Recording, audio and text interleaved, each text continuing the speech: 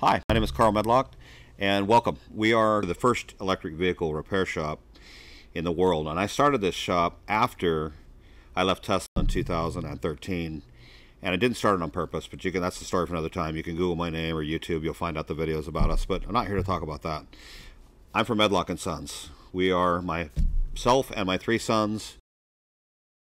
We fix mostly Teslas and primarily Tesla Roadsters, and we have about 45 of them here today. We have lots of phone calls for Leafs and Priuses. We don't work on Priuses here at all. We work on a few Leafs. We work on the EV Smart Car. We work on the Mercedes B-Class, basically because I own both of those. So you're thinking about buying a used electric car. Well, let's talk about it. Let's talk about the critical things. I'm not going to talk about paint or vehicle name brand or fit and finish or any of those things. What I'm going to talk about is what's going to cost you money, and that's the battery. I'm going to talk about charging. I'm going to talk about a few of the cars that we're aware of that we work on. You know, I think it was like 2010, there were probably 19,000 EVs sold. In 2021, there were 6.6 million electric cars sold. Tesla, just yesterday or the day before, reached their 2 millionth car built. Think about that. Sitting in this room, which you cannot see, are some early Teslas. So we have VIN 57 here, VIN 78, VIN 79, VIN 87, a lot of VIN 94, a lot of really low numbers. And you think about that today, there's 2 million out on the road. Back in 2009, when the Tesla Roadster came out, we discovered after looking at the data that most people drove less than 50 miles a day. So that kind of narrows down the scope of what electric car you might be looking for. There's a couple things that you need to think about. One is range. For every kilowatt, because Nissan offers a 53 kilowatt battery or a 40 kilowatt battery. Anyway, the Tesla Roadster originally was a 53 kilowatt battery, and that's 244 miles. So basically, for every kilowatt, you're going to get 4.6 miles of range. So keep that in mind. Do the math in your head or when you're going to look at one of these new EVs or a used one. But what I want to talk about is battery cooling, battery maintenance, and the cost of repairs. I'm going to give a couple of examples. Today I had a phone call. I'm just using it because I get these calls all the time, a couple a day. The guy he owned a Ford Focus EV, I think it was, and he went to Ford to get a new battery, and they wanted $10,000. Well, the car was worth about $7,000, so that basically totals out the car, right? Not worth fixing. So that's a problem. You really need to know about the battery quality of the car before you buy it, because you can buy a car from an unscrupulous car lot, and they'll tell you the battery is fine, and it's not fine. I highly recommend, I don't care if you're buying it from me or you're buying it from anybody else, my sister, my brother, my family, a car dealer, a used car dealer, go get a vehicle inspection from the manufacturer. If you're buying a Nissan Leaf, take it to a Nissan dealer and get that car checked out. Find out what the battery quality is, how much degradation there is in the battery. I mean, we have at least a couple Nissan Leafs floating around here. They started out with 125 miles of range. They charge up to about 50. There are a lot of Model S's right now, 2012, 2013s, that are needing batteries. With 2012 and 2013 Model S's that actually need batteries.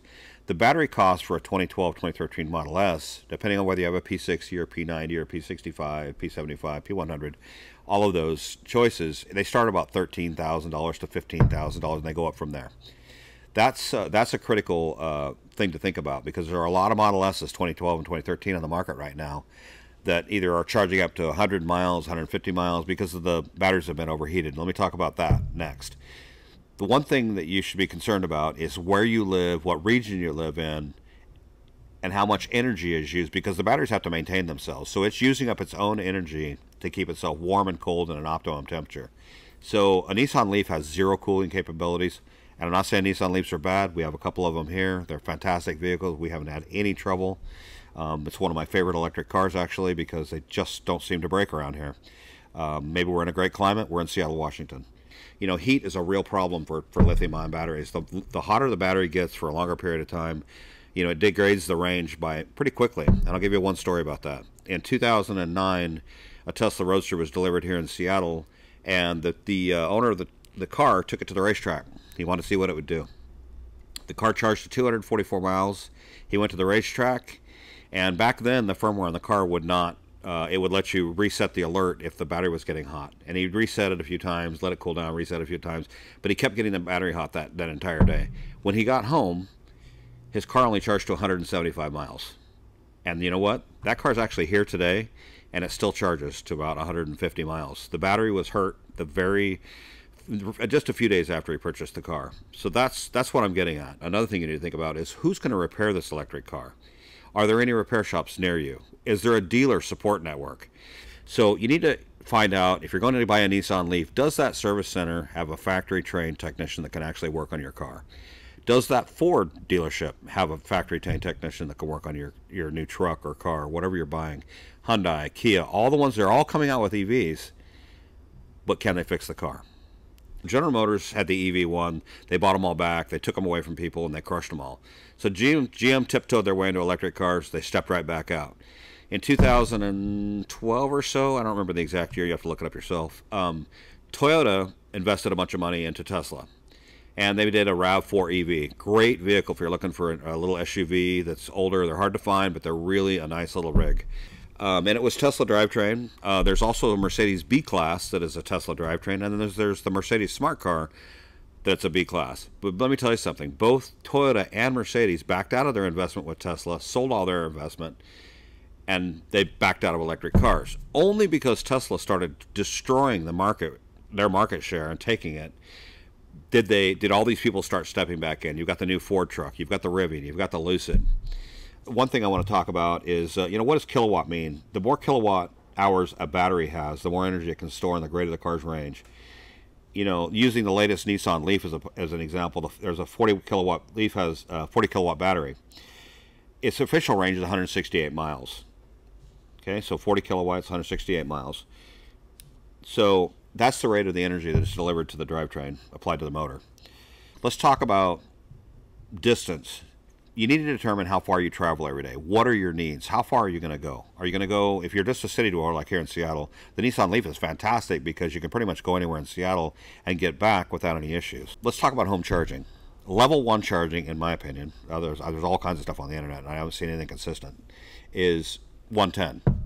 You can charge basically about 20 or 30 miles, maybe 40 miles a night on 110 volts. Level 2, I think, is up to about 30 amps. And you really should think about, if you're going to charge your car either on free charging or chargers around wherever you live, there's a lot of chargers at apartments and businesses all over the place. The level 2 30 amps charges 244 miles and 30 amps to charge your car in about 4 hours. 70 amps, it's about 2 hours. Think about that. Your charging speed, whether the car's capable of handling that voltage and that amperage. The other thing you should probably think about is getting an inspection for electrical inspection at your home to make sure that you're capable of actually installing a charger. I have a couple of favorites. Early on at Tesla, they used a charger called a Clipper Creek. That's my favorite brand. But the reason I like Clipper Creek is the ones here are 12 years old, 10 years old, 8 years old, and 100% still working. We have 5 Clipper Creek chargers in the shop, and none of them have caused us any trouble. Not one of them. We don't have any issues.